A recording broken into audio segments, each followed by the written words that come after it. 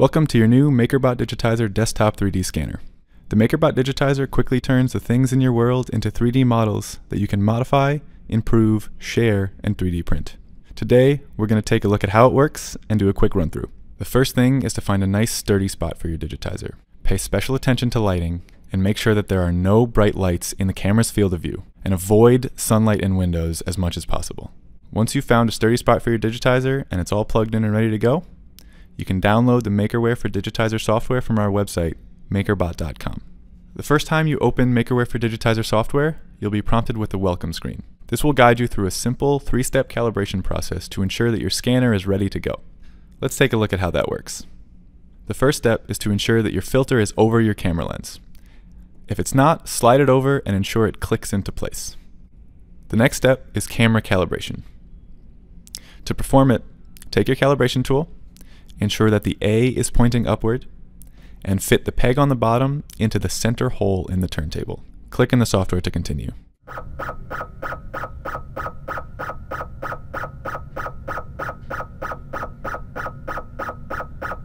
After camera calibration, you then need to perform turntable calibration.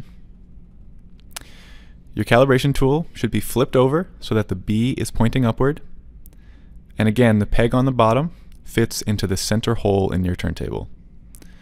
And click in the software to continue.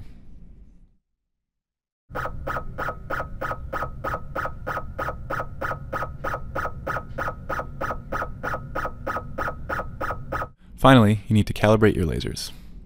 Remove the insert from the calibration tool, make sure the C is pointing upward, and place it in the center of the turntable as shown.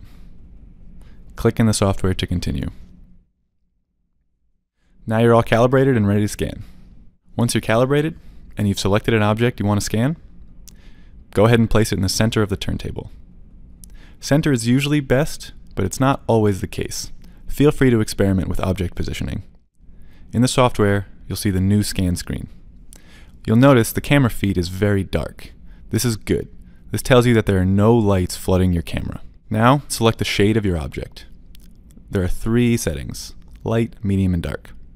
Select the one that best suits your object. Then click Start Scan to get the whole process moving. You'll notice your first laser will turn on and your object will begin to rotate.